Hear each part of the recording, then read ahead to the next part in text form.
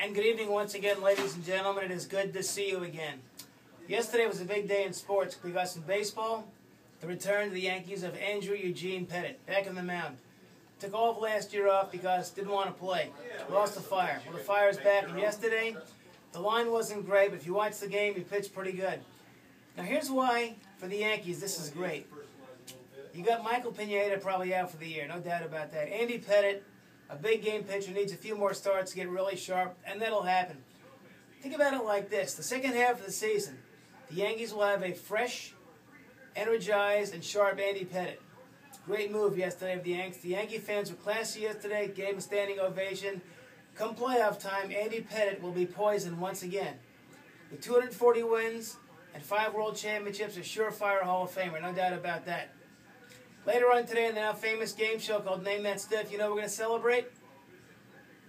I forgot his name, David. Who is it? Henry Finkel. Henry Finkel. Sorry about that. It's an old age thing. Henry Finkel's our stiff, and Name That Stiff. I'll see you guys later.